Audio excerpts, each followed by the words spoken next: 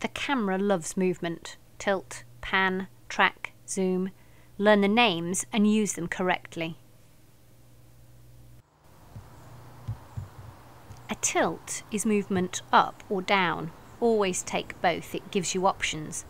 And hold the shot for at least 5 seconds at the start and the end, so then you have 3 shots for the price of 1, 2 statics and a move. If you see here, the tripod remains still and the camera pivots up and then pivots down. It's like when we nod our head. A pan goes from side to side, never up or down. Try to motivate a pan if you can. There should be 3 shots, a static at the beginning, the move in the middle, and the static at the end. The tripod doesn't move, the camera pivots from side to side. Try to make what you see during the pan as interesting as possible, or if not, as short as possible. With a track, the camera physically moves. Here, it's towards the subject. Sometimes it's with the subject. You can see more of the background at the end of the shot, so it's much more dynamic than a zoom. If you can't afford the money or time for laying down tracks, you can do it handheld or improvise.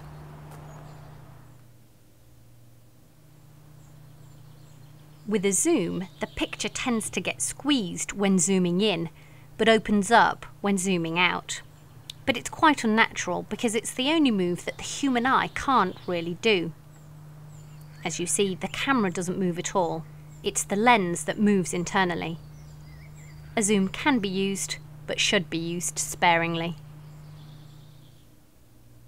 Shooting a sequence. Always brief your cameraman. Make sure he knows what you want from a sequence. Start with a clear frame and end with a clear frame. Overlap your actions in the different shot sizes, which gives you options for editing. Watch for continuity. Change shot size, and as you do, change the angle. Make sure you get close-ups and cutaways. You can never have enough.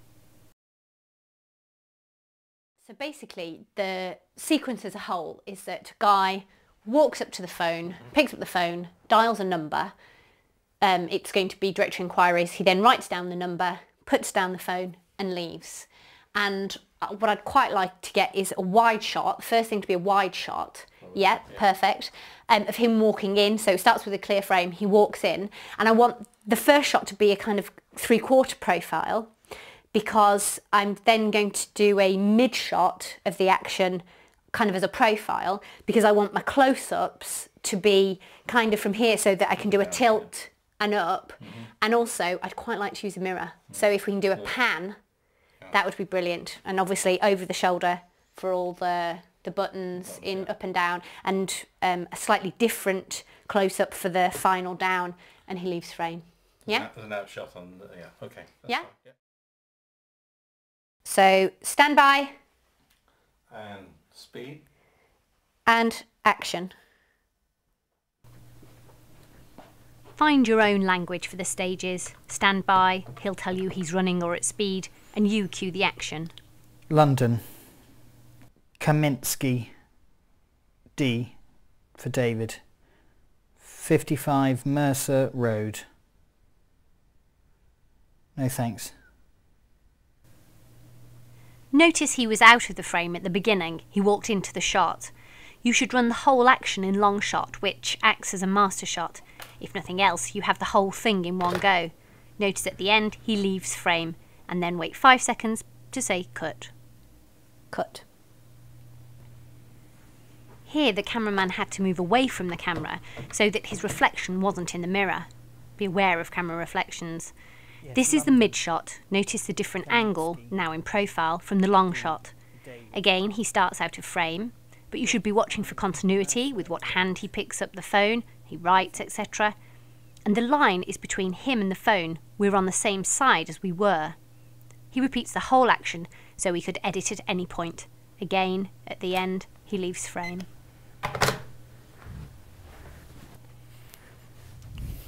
Starting with a clear frame, the action is repeated.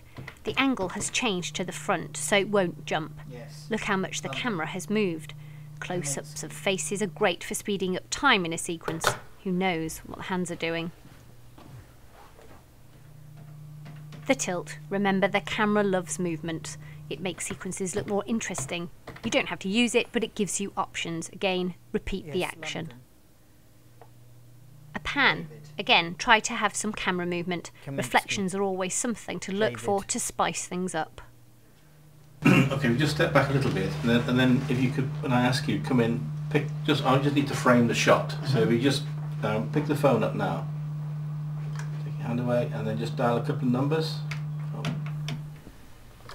Big close-ups are really important, as is the sound attached to it. Notice which shoulder he's going over to avoid crossing the line. And I'll just do another shot of the phone going down. A second. Different angle. Just hang on. Put the phone down, please, for a second. Let me just change the focus slightly. And pick the phone up. Actions look faster in close-up than in wide shot, so slow your action down. So when it happens, Ben, I want your hand out. In fact, can you put the pen down? Okay, hand out. Okay, and then pick up the pen, write the number, put the pen down, and that'll be it, okay? So are you at speed? And speed. And action.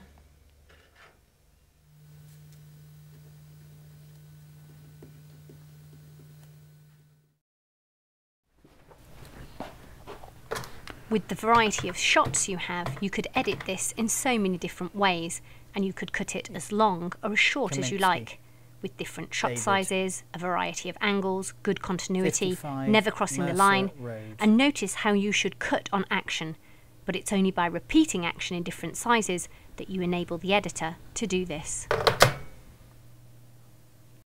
So remember, by shooting different shot sizes, and in particular close-ups, you can speed up or even slow down time. Close-ups, close-ups. You could never have too many. Shoot a close-up of everything. Break every action up into a wide shot, a mid-shot and a close-up. Be imaginative. Look for something that is going to make a sequence interesting.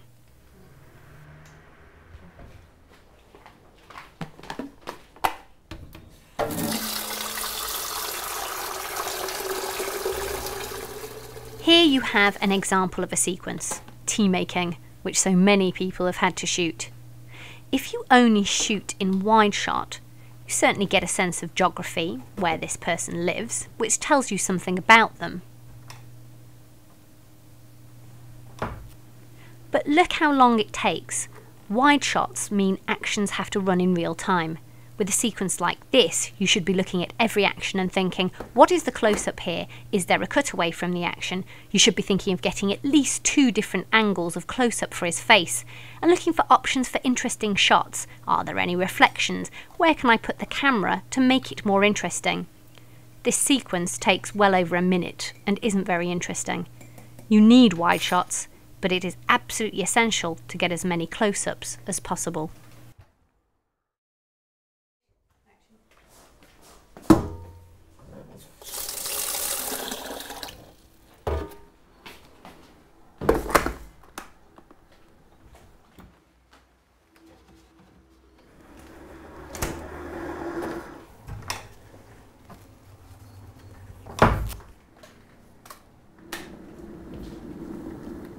This has been cut using lots of close-ups, and with so many options, you could cut the sequence to whatever length you want.